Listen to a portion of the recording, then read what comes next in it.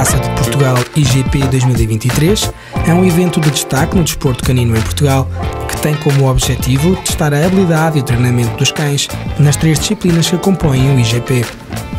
A disciplina de Pistagem envolve a habilidade do cão em seguir um rasto e odor, enquanto a disciplina de Obediência testa a capacidade do cão em seguir comandos do seu treinador. Por fim, a disciplina de Defesa avalia a coragem e a destreza física do cão. Este evento é organizado pelo Clube Português de Canicultura, uma entidade que tem como objetivo promover o desenvolvimento e aperfeiçoamento da criação, treino e utilização de cães em Portugal, e contou com o apoio logístico da Câmara Municipal de Águeda e foi realizado no Estádio Municipal.